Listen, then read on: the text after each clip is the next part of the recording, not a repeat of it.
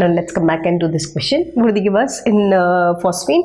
Bond angle of phosphine, that is phosphonium ion, is higher than phosphine. Okay.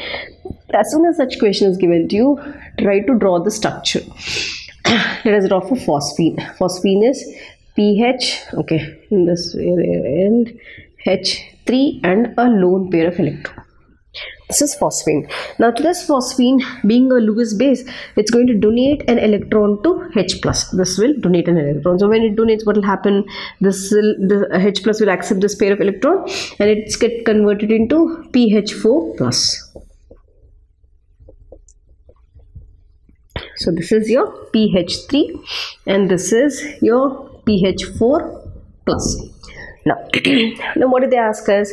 The bond angle of this, or this, the bond angle of this is higher. So what is the bond angle here? The bond angle is 93.6, okay, degrees. 93.6 degrees. Done. Here when I have to see the bond angle here, okay. So let us write here in this way. Lone pair, because there is no bond here, I should not write between lone pair, isn't it? I have to write in between these two, 93.6. Now, the bond angle between this is 109 degree 28 minutes.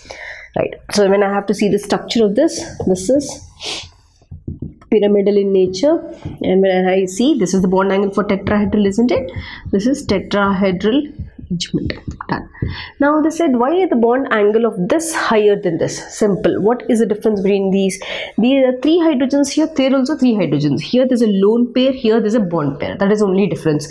Here you have lone pair, bond pair. Lone pair, bond pair, repulsions. Here what do you find? Bond pair, repulsions.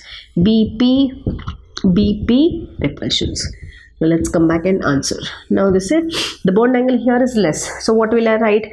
When the repulsions are more, this repulsions, this will try to push the bond angle closer. This is repelling with this and it will push the bond angle.